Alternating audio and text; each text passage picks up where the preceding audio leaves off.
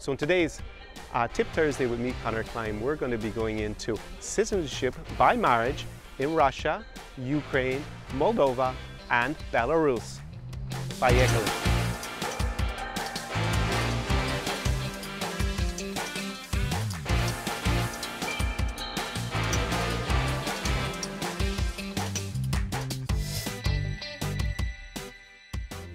Привет из Одессы, mama. Greetings from Odessa in Ukraine. Now, in the past, this used to be the center of, I guess, what is kind of derogatorily referred to as the mail order bride industry of Eastern Europe. So basically, the idea was that these Western white knights would ride in here along the boulevards, and just on Primorsky Boulevard in the center of Odessa, and rescue some impoverished, desperate Ukrainian girl and whisk her back to the West, where his biggest issue might be that she'll turn out to be a green card girl and actually just be interested in getting the hell out of here and marrying him as a way to get to the West and a better life, right? So that has always been the stereotype. But boy, have times changed, because now you see more and more Western guys doing basically what I have done and moving to Eastern Europe. And they come here for several reasons. One is cost of living is a hell of a lot more attractive here than it is in most of the West.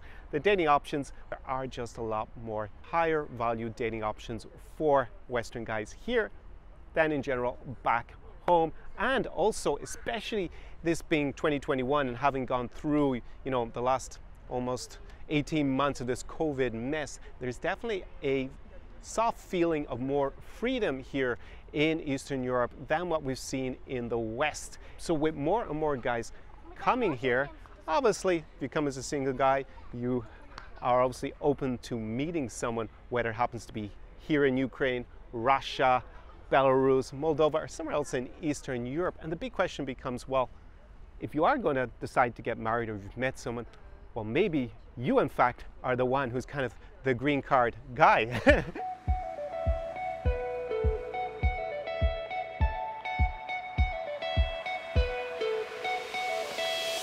So let's start with Ukraine. Now, in order to get Ukrainian citizenship by marriage, you need to be married for just 2 years and reside with your spouse here in Ukraine in order to qualify for citizenship. Pretty quick, I think, by global standards. And the downside, maybe, for a lot of guys is the fact that at the moment, Ukraine does not recognize dual nationality. Now, of course, there is still this Ukrainian oligarch, Ihor Kolomoyskyi, and he once famously quipped when he was challenged about him allegedly having more than one passport that just dual nationality is not legal, but triple nationality is fine. But for those of you who don't want to give up your passport, obviously that's a bit of an issue. If you do have a Ukrainian passport, how easy is it to travel? Actually surprisingly good, considering the region and the history of, passports in this region has not been the best, but Ukraine ranks pretty well. It's actually ranked 39 out of 116 on the ranking I looked at, and you can go to 137 countries visa-free. So it's not a disaster. That said, you will need a visa to go to United States, to go to Canada currently, to go to United Kingdom, to go to Ireland, my home country, but you don't need a visa to go to the Schengen zone, which is most of the countries in the European Union. So not bad as a travel document, definitely a lot better than it used to be.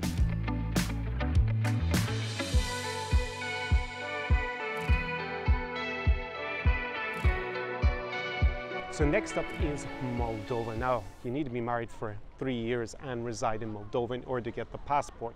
So a year more than Ukraine, but they do allow dual nationality. And in fact, a huge number of Moldovans actually hold Romanian and or Russian nationality as well because of that. So you're not going to have an issue with the dual nationality. Now, as a travel document, it's not quite as good probably as the Ukrainian one. It was ranked 49th best passport in the world. In that ranking, I saw of 116 countries, and you get 121 countries visa free. Now, what's on that list? Obviously, former Soviet Union. Actually, all of these countries basically still allow visa free with the other former Soviet Union countries.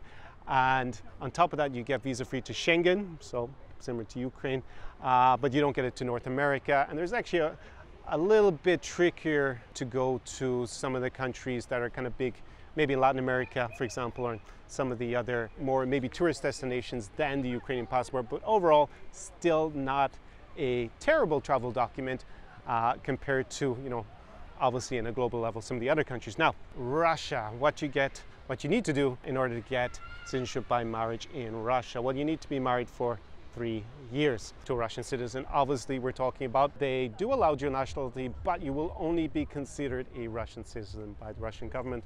They'll just basically ignore the fact that you have another passport legally. As a travel document, it's kind of ranked just behind Moldova. You get to go to 119 countries visa-free, but Schengen is not included in that. So most European Union will need a visa. You do get what Moldova doesn't have, which is a lot more of those holiday destinations. And obviously you can't go to North America either without a visa. So still, like Moldova, not a disaster, but not as attractive as having, say, the Ukrainian passport in terms of being able to travel with it. Now, the last country, Belarus. So Belarus is a bit harder. You need to be married and resident of Belarus for 5 years. So gonna take a bit longer unless you have a minor child. So child under 18, which would bring it down to 3 years residency. So that's actually a new law that came in to actually reduce it from 7. It actually had been 7 previously in Belarus, and actually about 2 months ago the law got changed. It's gotten a little bit easier now. Do they allow dual nationality? Not allowed dual nationality. So you will have to give up your other passport that you currently have, unless you're stateless at the moment when you're watching this video. As a travel document, how is it? Well, it's definitely a lot less attractive than the other passports that I've mentioned. So on that ranking, it was ranked 73rd out of 116 countries, kind of midway in a global level. You have visa free to 77 countries. It is pretty straightforward to get a Schengen visa nowadays with a Belarusian passport, so maybe you do it once and you don't really have to worry about it again. You get visa free to the other Soviet republics, but you don't get visa free, obviously, to United States, Canada, United Kingdom, Ireland, Schengen, and a lot of countries, basically, well, as you can gather all over the world, you need to get a visa. So harder to travel. Same time, you get to go to the Emirates.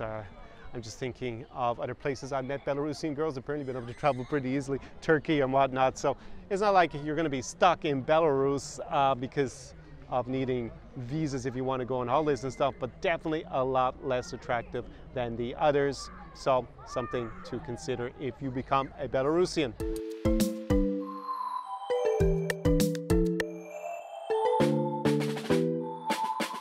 So there's my enjoyable overview of the options of gaining citizenship by marriage in Russia, Ukraine, Belarus, and Moldova. Now, I dive into these options for gaining residency and eventually citizenship, if that's what you want, in my Slavic Utopia Secrets programs. They are for those countries. I'm going to put links down below in the description to this video so that you can get in on that if you are considering relocating to one of those 4 countries. Also, you need to be on my free mailing list, of course, because that's when I notify you when there are new launches. I only open up exclusively to my most loyal fans on that mailing list. So down below there's a link to the Tsar's hotspots here in Odessa, Mama, also in Kiev and Minsk in Belarus. You get that completely for free just down below in the description to the video. And this is one way to gain, obviously, citizenship. It's not normally what my clients want to do, and it should only be something you consider if you actually are in a serious relationship with someone from one of these 4 countries, of course. And there are plenty of other ways to, if you just want to live here, to do that without getting married. In fact, there are, especially for Ukraine, there's pretty straightforward ways to gain residency here. And not only do we go into those other residency options in my exclusive high-level consultation groups, which are below, those programs for each of the countries, we're also going to things like the amazing real estate markets in Eastern Europe. We also look at what you need to do in terms of healthcare here, how you develop a network so you're not feeling nomads when you show up, what happens to be here in Ukraine, because you might have your spouse But there's more in life than just having a spouse. You do need a circle of friends. On top of that, we're going to obviously go into how you can overcome the language barrier. I actually have a lot of experience with that because I learned previously over 10 languages, and I obviously, as you can see from my vlogs here, I speak Russian and actually some Ukrainian, Romanian, and even Belarusian. So have the languages, the main languages obviously of the region covered, and I can help you with overcoming that language barrier, set up a plan for you.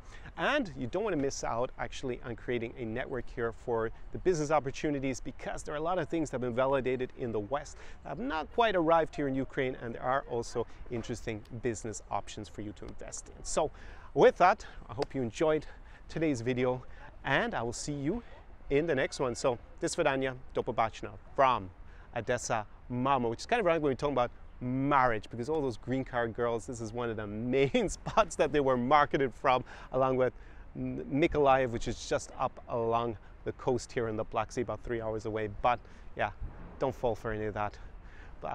All that fancy marketing about them all been desperately waiting for you to come and save them. You should be coming here yourself. Consider the move. Ciao, ciao. SAR Experience.